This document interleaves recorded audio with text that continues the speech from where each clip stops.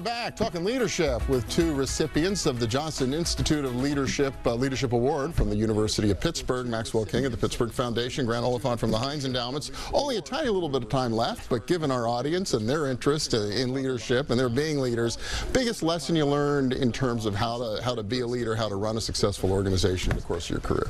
The single most important lesson I learned over the years was to listen. Be patient and listen. I sometimes try to channel Fred Rogers a little bit, famous Pittsburgher.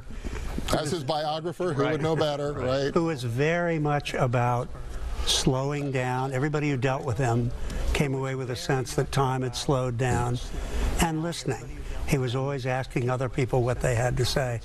And so I think that's what I have found to be really valuable in leadership. Slow down, pay attention, and listen. All right, Grant.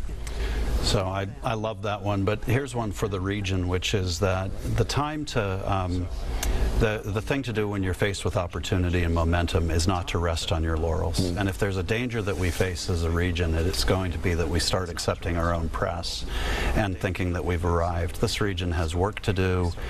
This is a moment where we can actually do it.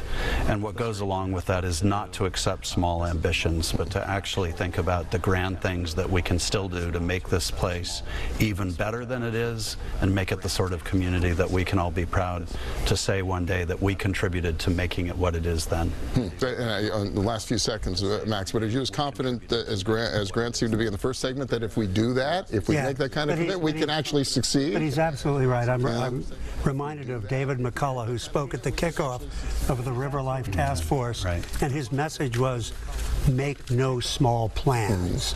And I think that's what Grant That's a message that still resonates today. All right, great words to wise for the future as well as our past. Maxwell King from the Pittsburgh Foundation, Grant Oliphant from the Heinz Endowments. Congratulations and thanks to both of you. Appreciate it. And we'll be back in a minute with a little dollars and cents. Please stay with us.